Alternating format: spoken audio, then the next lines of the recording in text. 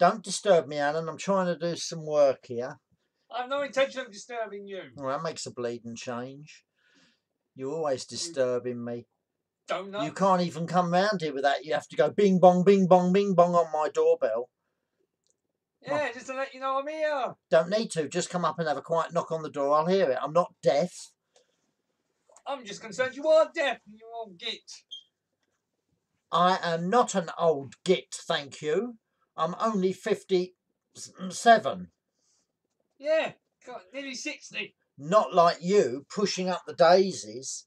Oh, when you went to the doctors the other day, did they find any problems down below? Like you not being able to use your dick? Yeah, well, you can't get it up.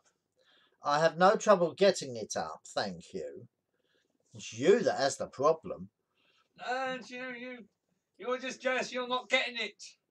Don't want it. Not if it's from you. I don't know what I'd catch. You won't catch nothing, you cheeky old git. Oh, come on. You've had more pricks than a bleeding dartboard. And as for you, who's that guy I saw you with the other day? Never you mind. I suppose you're going to lie to me again and say, he's just a friend. Yeah, he's just a friend. Mind your own beeswax. Yeah. But, oh, right. That's what you've got in your head, isn't it? Full up with it, 'cause you ain't got a bloody brain in there. You never listen to what anyone tries to tell you. All you bleeding do is moan about everyone else. Typical. That's all you've ever done.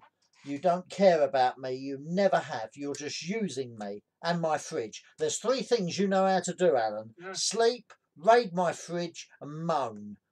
Moan. But make a change for you to moan during sex instead of moaning about everyone else. Ah, be quiet, you old trollop. Yeah, you've called me that already.